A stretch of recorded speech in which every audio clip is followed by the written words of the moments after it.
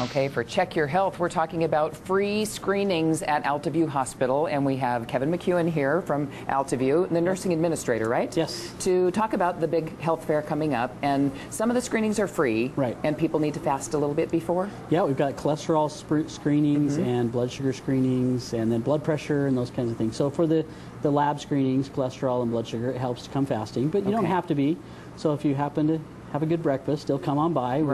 We'll help you out. And you have pharmacists who can look over your prescriptions and make sure everything's working right? Yeah, pharmacists, other hospital staff, some physicians, some of our specialists will be there to talk about some of the things they do. It's Colon Cancer Awareness Month in March, so we talk a lot about that, and interactive labs and pharmacy. So okay, and it's this coming Saturday? This Saturday, 10 a.m. till 2 p.m. Okay, and you also make it fun for families, for kids and everything. They get to see the helicopters and that kind of stuff. Right, Life Flight comes. We've got all of Sandy City EMS there, police dogs. So a lot of the community partnerships that we have with Alta also are a part of our health fair. And it makes it a little less scary to go get the care that you need. We have hundreds of thousands of people come to the hospital every month, but we want you to come when it's an opportunity for you to get some good health prevention, awareness, education, some freebies, and just ask some good questions. Well, and education, find out when you need certain screenings. I have people asking me, okay, what age am I supposed to get breast cancer screenings? What age am I supposed to get a colonoscopy? And you have all those answers. Yes. Okay, right there in one spot. Why is this fun for you guys to do?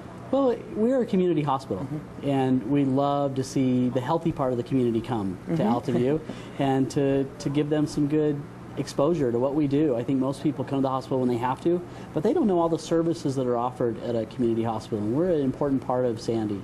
And so it's nice to invite Sandy, Draper, Cottonwood Heights, those groups, or anywhere in the valley. If you come, we have a lot of scout groups that come.